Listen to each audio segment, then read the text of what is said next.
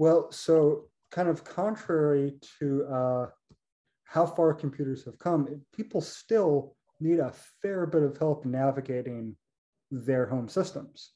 They You know, do.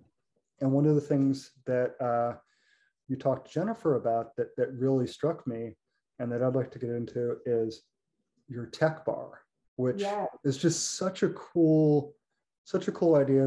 We occasionally get questions at the Tech Connection about pretty much exactly that of, hey, Yeah. can you show us how to do this? So I'd love to hear a little bit more about, did that come about partly because of customer requests, and how did you create that program? Absolutely.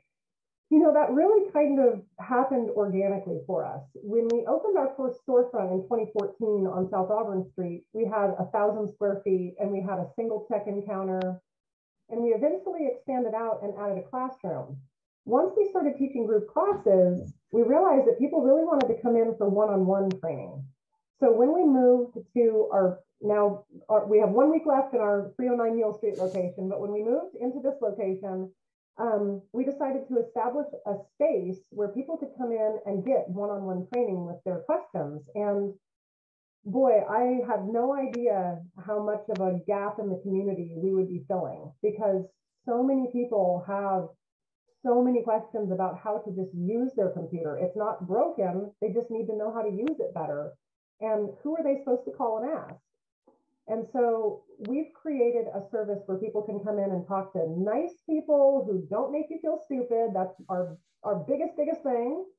And can help walk through things that are from basic to a little bit more complex. We have people come in and want help with how to send a text message, how to send a picture to their grandkids, how to Skype, how to do basic tasks. And I think it's invaluable that we can provide that as a resource to our community. And the other big thing that really stands out to me about Tech Bar is how often I hear, I should know how to do this. I should know how to do this. I hear that over and over again. And I think, why should you know how to do this? Why would you automatically know how to use Skype if you have no experience using it? And so I always tell people, I love cars as much as I love computers.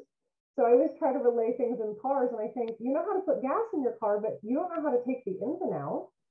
You can learn, but why would you automatically know how to do that just because you own a car? And so I really try to convey to people to let themselves off the hook and not feel that guilt. It's okay to not know, and it's okay to know just enough for what you need to do on the computer.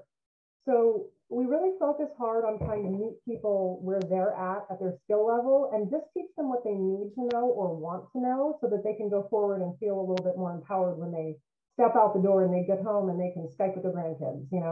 That's our big focus. And it's been hugely successful, and we love to offer it.